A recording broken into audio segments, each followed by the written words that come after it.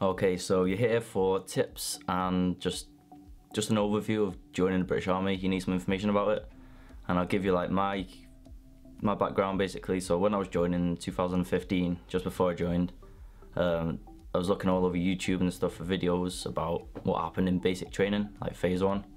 So I'm here, I'll give you my personal accounts of like what actually happened, and I'll give you some tips and tricks just to help you before you join. So I've got my laptop right down there, and it says on the actual British Army website, from like week 1 to 7 and week 7 to 14, you do 14 weeks of basic training, and it gives you like week by week what you'll do that week. So I'll give you my personal account first, and then I'll go what the British Army tells you might do on the website.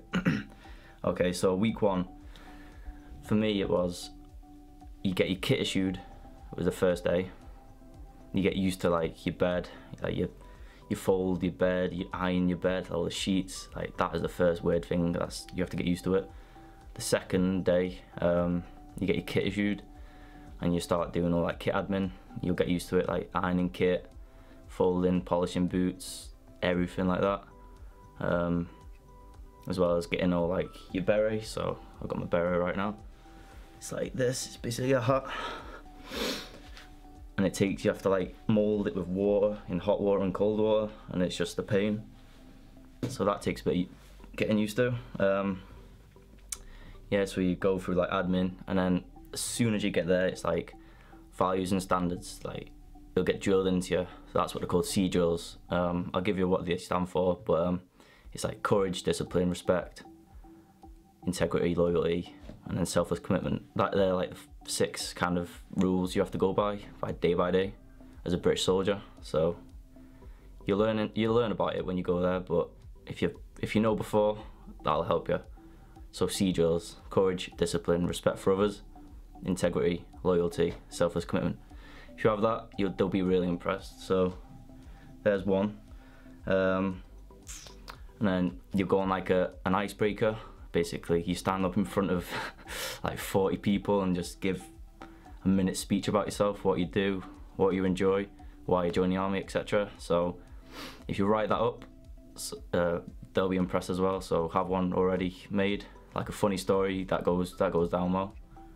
So week 2, weapons training, BCD, which is battlefield casualty drills, and then you get like, it says here navigation, so map nav. You learn map reading, coordinates, etc. Yeah, that sounds right. Sounds about right. So this is like 2 years ago now, and it's still the same roughly. Week 3, weapon firing. Like you do your drills, like weapon drills and stuff. So it takes a lot of getting used to that. Does actually. So within like the 4 weeks you're there, the first 4 weeks, you're just pure weapon drill. Like that's because you're trained in the army as like an infantryman first, or rifleman, and then you're trade afterwards, so whatever it will be. What else? So what I missed out was, each day you will do PT, whether it's like a run, like cardio session, high intensity, like in the gym, etc. You'll be doing that every day, so physical fitness is a must. Make sure you're like the highest physical fitness you've ever been in your life before joining, and it'll help you a long way, like through training as well. So first aid test as well. So casualty drills, the battlefield casualty drills, you'll learn that for the first 2 or 3 weeks as well, and then you'll have a test on the 4th week about it. So that is like it's another one they love. It's like a must, you must know.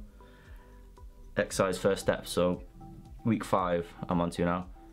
So it's called exercise first step. So you have 2 nights in the field. This is what we did. I think it was 3 for us, but and then so on the 3rd night, you like, it's pitch black, and you go out, you set off on your own.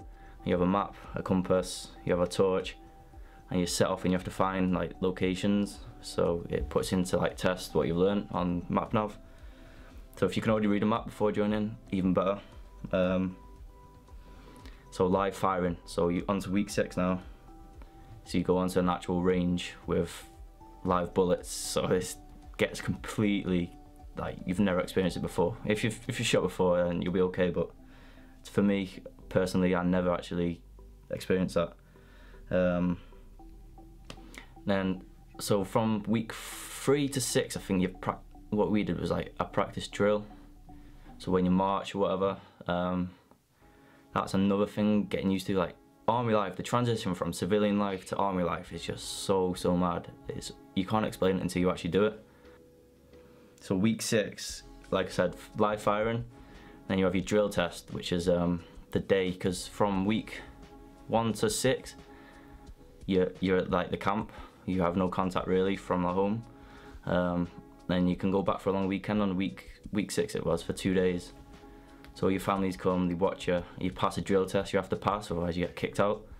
So yeah, that was another one. That's a nerve-wracking moment, the first nerve-wracking moment for me. And then you go long weekend. It's great just to be home.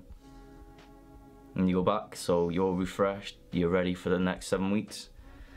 So week 7, you go high wires. It's like confidence tests, getting used to all your friends you've just made, like, because you come so close. Like, even though you don't know them on the first day, you're constantly with them. Like, I'd say 18 hours of the day with your section or your like platoon, etc. So, and then week 7 is exercise halfway. Excuse me. 4 days, 3 nights in the field, which is called exercise halfway, and you practice what you've been learning. What we did on week 8 was you start practicing weapon drill, I think it was. Let's see what it says on the British Army website. 44 press-ups, 54 sit-ups, and a mile and a half running under 10 minutes 30. And that's the assessment. Like, you have to pass that to get through phase 1. So you do that in week 8. So you're doing it I think it's every 4 weeks. So week 1, week 4, week 8, week 12, and then the final week as well, like week 14, I think you do one just to see how far you've come. And there's like, there's so many people like who I knew who get in, like, when they first came, they had like a run time of 13 minutes and they got it down to about 9. So not 4 minutes off that time, just in 12, 13 weeks. It was brilliant. So I keep stressing it, but if you're fit, you'll go through with flying colours. And if you're strong-minded, they'll love you. So yeah, that's week 8. Navigation, so more map reading. Fitness training again. Exercise Valiant Spirit. Never heard of that, must be new. So it's a realities of war trip. So basically what I did, I went to Belgium. I got the ferry to from Dover to Calais, and then a bush trip to Belgium. And I went to, what's it called? Ypres, it's called, in Belgium. And there's like a massive monument, like statue of 60,000 names on a massive wall of people who've died in the Great War, like World War I. And you go in like trenches in World War I, it's brilliant. Wish I had more, I'm sure I have pictures, so if I can get them, I'll put them like on the screen right now. So that's cool. That's something like I will always remember. Week 9, range week and live firing assessments. So you have your, I forgot what it's called, ACMT, so it's like annual, I don't know, ACMT, that's what it's called. So basically you fire on a range and you have to hit like 42 targets out of 50. Anything below it's a fail. So from like 300 meters, like 100, 200, 300, like on prone, like laying down, like standing up, or like kneeling and then standing up. So that's cool. Once you pass that, you feel like a G. You feel so good.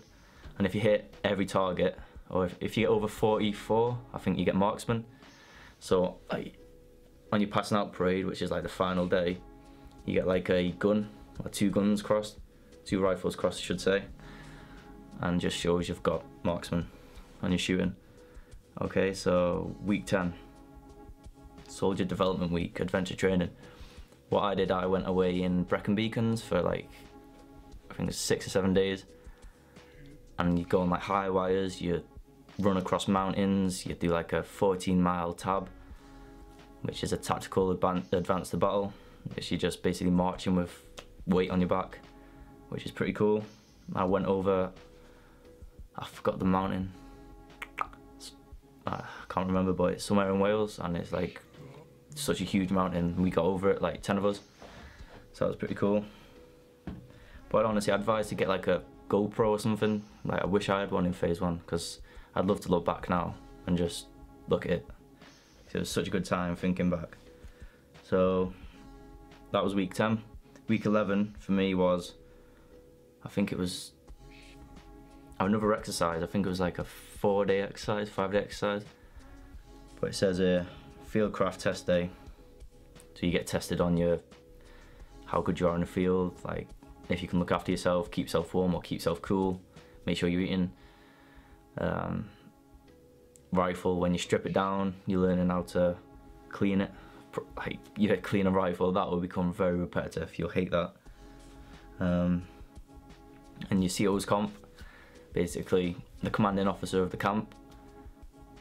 So you have each section, you have 10 people in a section, and each section, there's probably about 20 sections maybe. That they face off against each other, and whoever comes first gets like a prize, etc.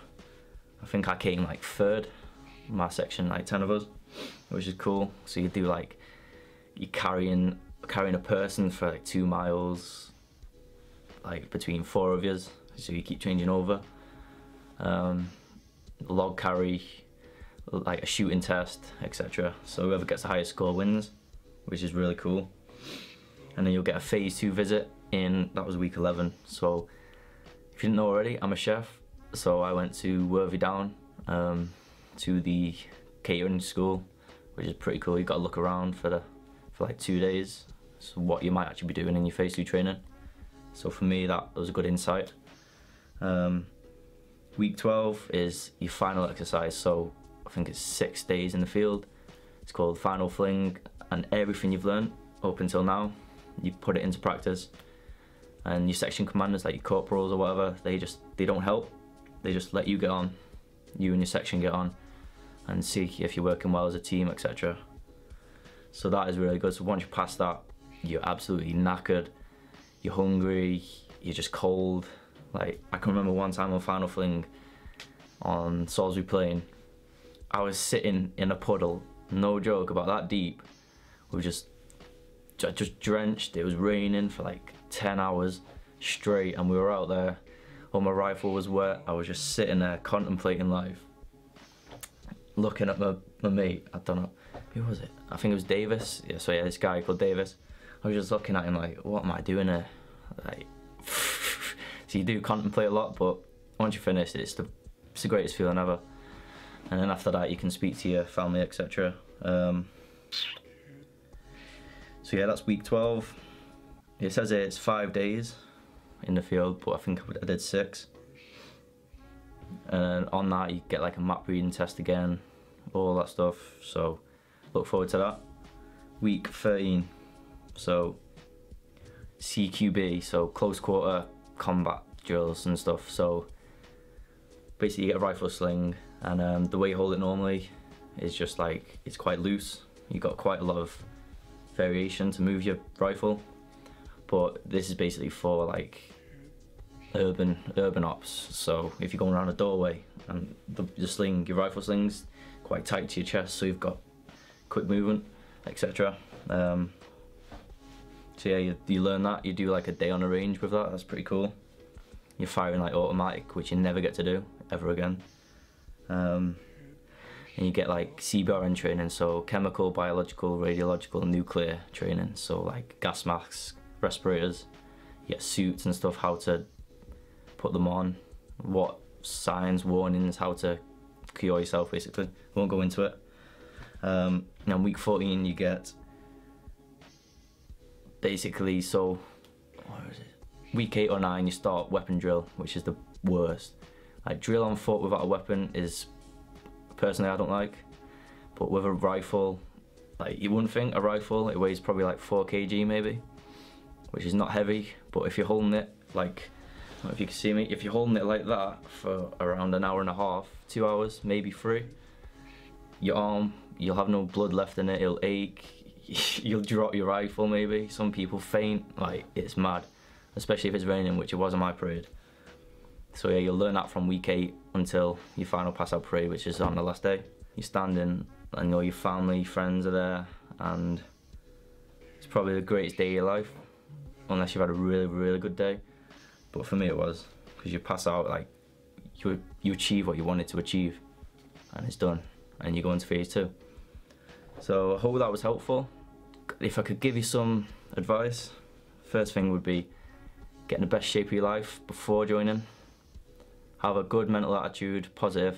Don't let anyone bring you down while you're in there. Just keep going, focus on the end goal. The final one is just be yourself. They'll see through you if you're trying to be a different person, so you get stripped down to your bare bones, like I was just gonna say. You'll be just a human, that's all you'll be. Like, you don't have this personality. After going in there, you come out with just like a totally new aspect to life, and it's great. So hope it was helpful. I'll bring some more videos out like this if you enjoy it. So like, comment and subscribe, follow my social media, and I'll see you in the next video. Peace.